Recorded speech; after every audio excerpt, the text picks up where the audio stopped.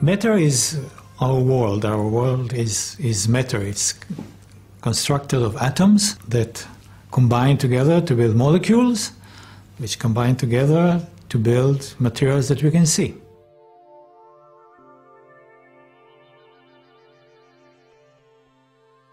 The fact that matter is composed of atoms was speculated a long time ago. The Greeks spoke about it. They also speculated that there are some arrangements in which atoms are arranged. Now, the beginning of science, the science of the arrangement of atoms in matter, started in 1912 with an experiment by a German scientist named von Laue. He showed that indeed, as people thought before, atoms have a certain arrangement to them. That experiment that von Laue performed in 1912, the first time he performed it, and you shine a monochromatic, which means single wavelength of X-rays onto a specimen, and the atoms in the specimen diffract that beam to form a pattern behind the specimen or back reflection in the front of the specimen. That pattern, which is composed of dots or circles, tell you everything about the structure in which the atoms are arranged. He looked at crystals, and crystals meant that atoms are arranged in a way which is periodic. Periodic is like tiles on the floor. When you know the order, you can speculate where the next tile will be. Even if you don't see it, you know that the next tile will be there and the next one there, so you know, you understand the order.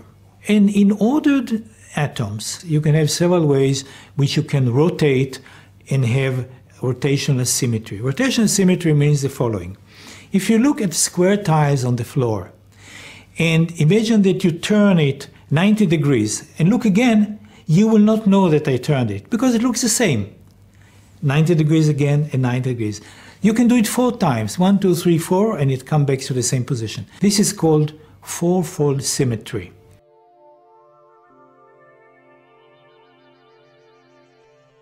Since 1912, up until 1982, when I performed my experiments, all the crystals were ordered, there was order to the atoms, and they were periodic. So the symmetries that are allowed in periodic systems are 1, 2, 3, 4, and 6, no 5, and nothing beyond 6.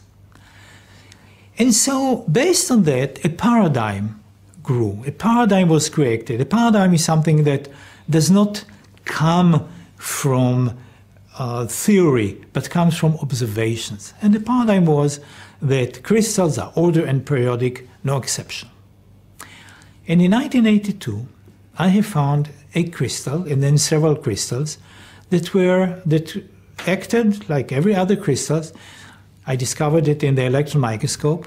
They created a sharp diffraction, like every other crystal, but it had 5-fold rotational symmetry, which was forbidden by the paradigm, by the rules that the International Union of Crystallographers created.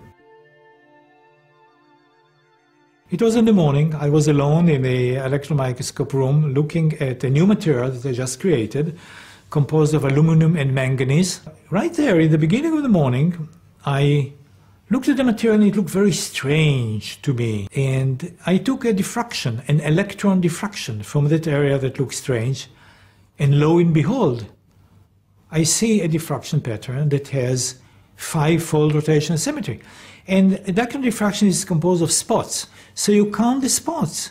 And I counted, there were 10 spots. And I said, no, cannot be. And I count the other way, 10 spots. This cannot be. It implies 5-fold rotational symmetry. I look again and I study a little bit, and then I said, I must share it with somebody. I mean, this is an amazing thing. The work, by the way, was done at National Bureau of Standards, NBS, in Washington, where I spent my sabbatical.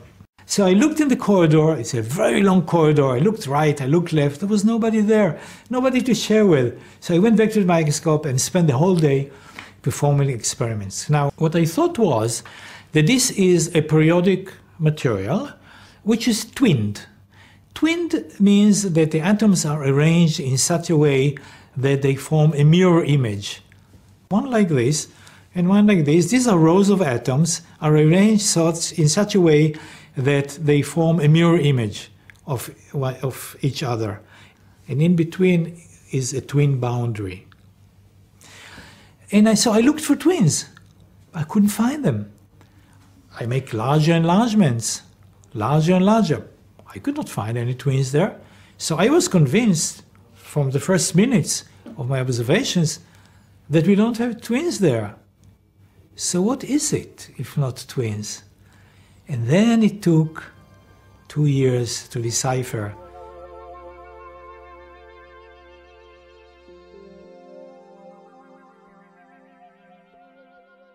For a couple of years I was alone. I was ridiculed.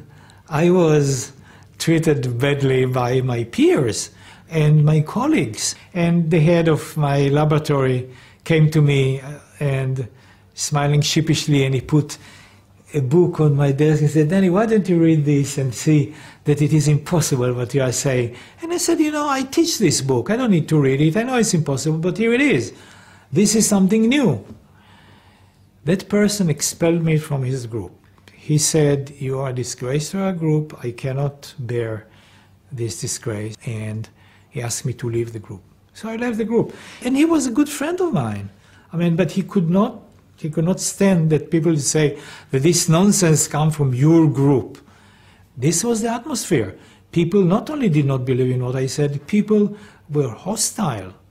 The community of non-believers was very large in the beginning. In fact, it included everybody. The leader of that group was Professor Linus Pauling, a 2-time Nobel laureate. He was a very important figure and the idol of the American Chemical Society. And to his last day, he was standing on stages and published papers saying that Danny Shechtman is talking nonsense. 2 years later, I came back to the Technion, and here I met Professor Ilan Blech, who was the first person to believe in my observations, and we linked force, and he proposed a model, a physical model, that explains how these crystals could form. And the two of us sent a paper for publication in a journal called Journal of Applied Physics, and the paper was rejected on grounds that it will not interest the community of physicists.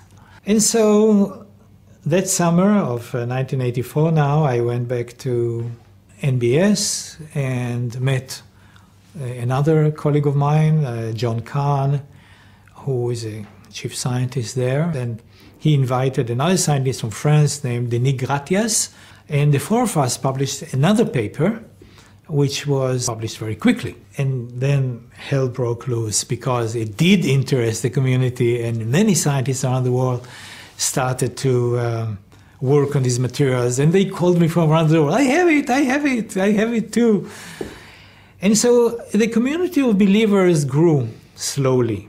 The community of non-believers shrunk. The new form of matter, which have different symmetries than known before, which is called quasi-periodic crystals, or in short, quasicrystals, is accepted into the community of crystal.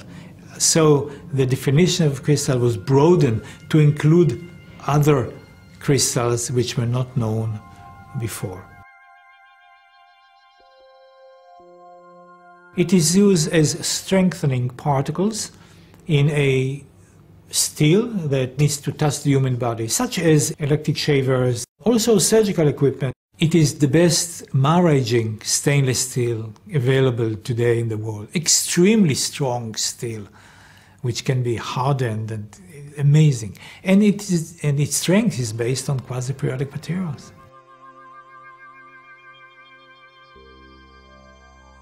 Hey, if you are a scientist and believe in your results, then fight for them. Then fight for the truth, all right? Listen to others, but fight for what you believe in. And fight I did. And the result was extremely good for many people, including me.